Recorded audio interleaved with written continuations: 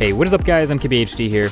Alright, quick breakdown on the timeline of RED cameras. Every year or so, they come out with an upgrade, and they seem to swap back and forth between a new body and then a new sensor inside. So new body, new sensor inside. New body, new sensor. So the latest from the bleeding edge of high-end cine cameras is RED's new Helium Sensor. You may have heard about it. I may have teased it in a previous video, but this is a Super 35 8K sensor. So right off the bat, it's super overkill for YouTube, but I've been shooting RED for a while and this stuff gets me excited. So the Helium Sensor will come in two different RED bodies.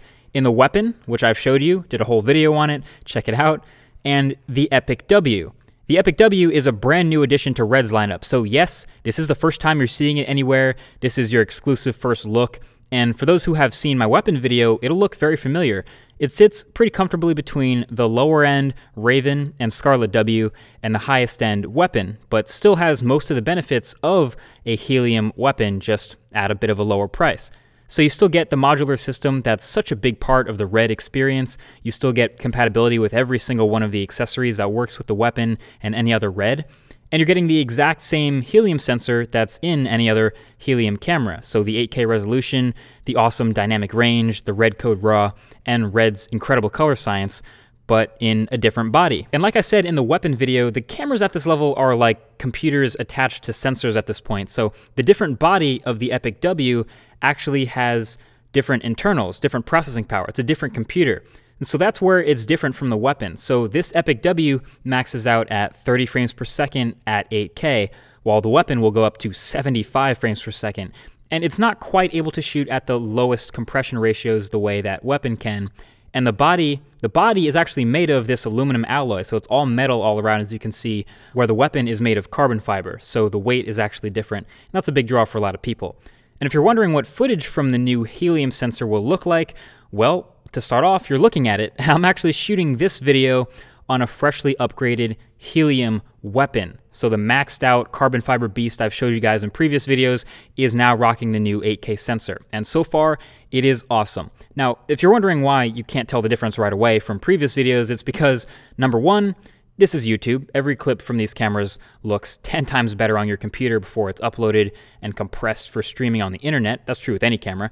And number two, this is published in 4K, not 8K. What's funny is the sensor in these cameras are so new that most video editing programs don't even support 8K edits and exports. Final Cut Pro is not really fully ready for it yet. Adobe has a beta of Premiere just to handle the footage from this camera. And YouTube itself doesn't even let you publish 8K for the most part. 4K is the maximum resolution for an H.264 video file. So the footage you're seeing was shot in 6K. Turns out Final Cut Pro can handle that. And all edited and exported into a 4K video file. So you're watching the 4K final result. If that, I mean, most people don't watch in 4K anyway, so you can only kind of get the full benefits on your end to this point. But in theory, there are a couple more benefits to Helium that I'll notice as I start shooting with it more. The biggest one, besides just resolution, is the much better performance in low light. And that's always been the thing about these RED cameras, is they're really not made for low light. I mean, they'll perform well as far as cinema and TV standards, but if you're looking to constantly be shooting in really dark environments, then you can do better. Helium is supposed to dramatically improve that, which you wouldn't think with the pixels actually being so much smaller. But hey, the video you're watching now is not super well lit, but it's mostly kind of spotlights in a storefront, and it turned out pretty good. And I'm already comfortable with much higher ISO footage like 2000 and 4000 and higher, where I wasn't with older RED. So that's a good sign. And there's also likely the updated color science, still the incredible dynamic range. So yeah, I'm psyched to get out and start shooting the world and the tech in it on Helium in 8K. I probably won't publish in 8K for a long while. I mean, no one has an 8K display right now, let alone a 4K display, but we can shoot 8K now for the same reason that people shot 4K a couple years ago to publish in 1080p.